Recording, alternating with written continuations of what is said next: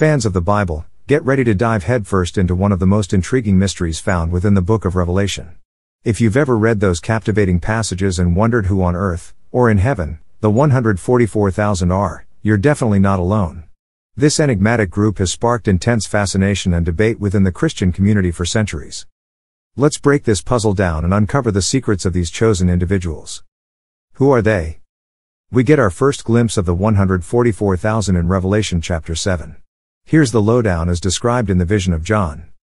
Jewish heritage, the Bible clearly paints them as belonging to the 12 tribes of Israel, with 12,000 individuals carefully selected from each tribe.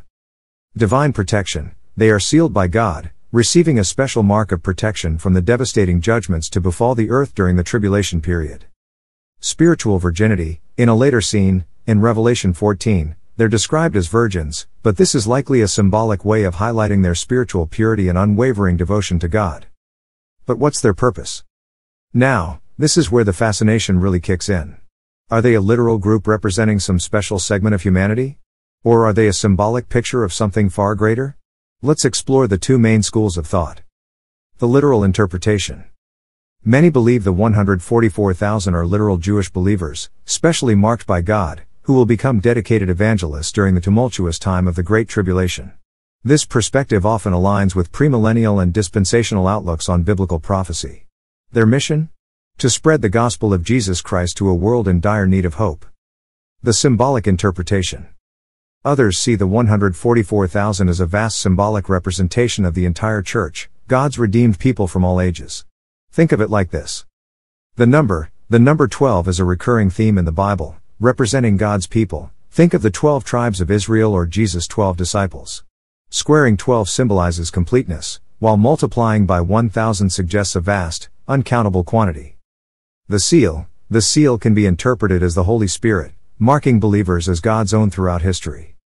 Global picture, this perspective emphasizes the universal nature of the church, uniting believers from all nations and backgrounds. So, what's the verdict?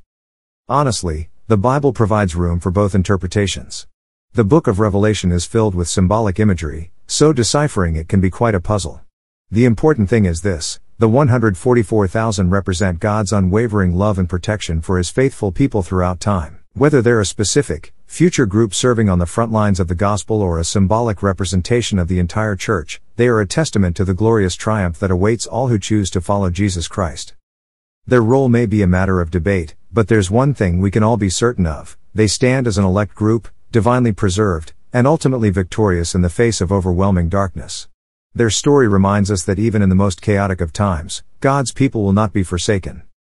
If you're intrigued to explore this topic further, there are a plethora of resources and videos available that delve deeper into the mysteries of Revelation.